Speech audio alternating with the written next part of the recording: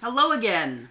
So this is the second video that I've made showing you the first sort of iteration of LPHK, which is a macro scripting system for the Novation launchpad. The first one showed you some of the actual scripting functionality. In the meantime, I've actually worked on some of the other functionality, and it's gotten to the point where I'm ready to make a video to present it to you guys. So this functionality has to do with the scheduling system. So, as you saw in the last video, there is the ability to make delays, right? So every single button here is bound just to delay for 2 seconds. That's all everything does. And so what's interesting is it doesn't actually hang the script. You can still schedule things while they're running. So you see, this is showing you which button is running, the one that's blinking, and the ones that aren't run, or the ones that are scheduled, you know, they're sort of, I guess this is called flashing and this is called pulsing in the actual API. And you see the ones that aren't running are just lit up, and anything that's unbound, which in this case is nothing, is turned off entirely.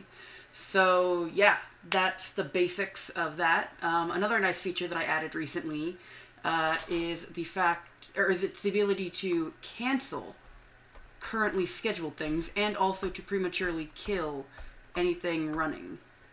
So that's super useful if you, for example, have set up something that has a really long delay, or you accidentally hit something that you scheduled to run, or something's running that you don't want, and you're like, shit, and you just hit it. It's just gone. It's gone. One downside is of just the fact that I decided to use the pulsing. The upside is that you can use any color, and you'll be able to tell, even if you're using red, that it's either, queued or it's running, because, there's no way for that light to flash or pulse unless it's queued or running. I've not given you away. However, the problem is that these buttons, the function keys, they can't pulse or flash, so they can only be solid or off. So instead of that, I had to make it so that these ones turned orange, and when they run, you see that they just turn red.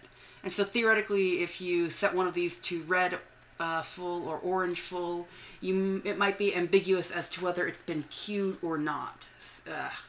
But hey, what am I gonna do? I have the option of either limiting you guys from accessing a color of orange and red, or I have the option to just let that ambiguity sit. It's like, I'll just do that.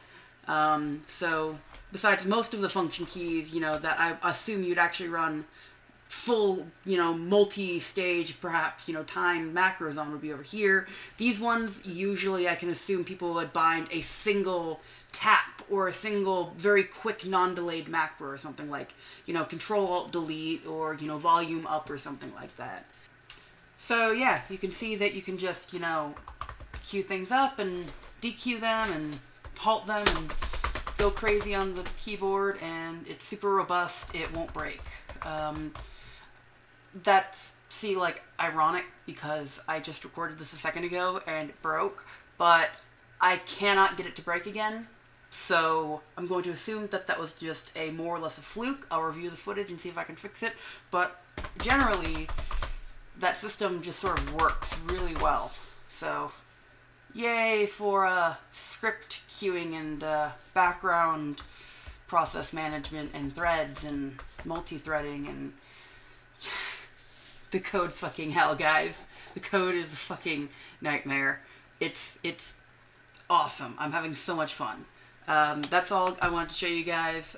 Just to kind of explain a little bit, since I haven't done it fully on GitHub, exactly how that event system totally works out. Of course, that's not really relevant. If you're, again, if I load this layout, you see, it just very simply just makes the volume go up and down. And then, so you don't even see the lights. It's pretty irrelevant in general usage, but yeah, that's all I wanted to show you guys. So, later.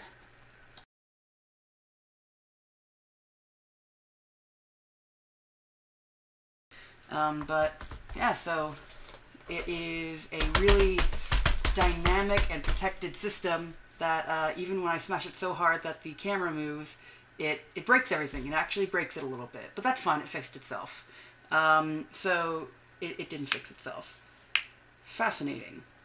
Well, I broke it.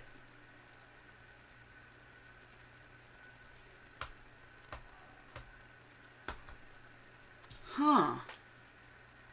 I broke it on camera. So it's running two script threads, or two of them at the same time somehow. Yeah, it's running two of them. Interesting. Huh. I wonder if I can recreate that. Because I tried to make that happen before, and I didn't get it to happen. I might have to it's good that I was recording, because I might actually have to review that footage.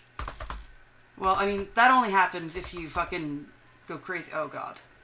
Okay, it's over here, so I can't tell that it's blinking. Yeah, but that only goes crazy like that and runs two script threads in parallel if you go crazy on the keyboard. It shouldn't. There's probably just one single line of code I need to add somewhere that checks something, but yeah, I can't seem to recreate it again because it's running up there, then it's running right here, then it's running there. Yeah, it's just running to one. So I don't... That's interesting. Alright, well, let me re-record that section.